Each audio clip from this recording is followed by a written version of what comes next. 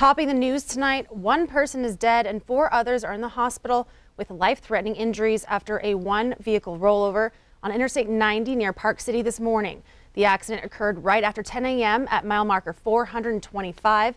A 39-year-old male from Crosby, North Dakota suffered life-threatening injuries after the Chevy Blazer he was driving veered off the road to the right.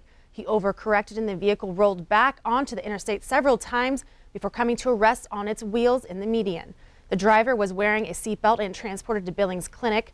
A 39-year-old female from Columbus, North Dakota, was the passenger at the time and died on scene. She was wearing a seatbelt at the time of the crash. 3 children ages 16, 15, and 11 all suffered life-threatening injuries. Alcohol, drugs, and speed are not considered factors in the crash.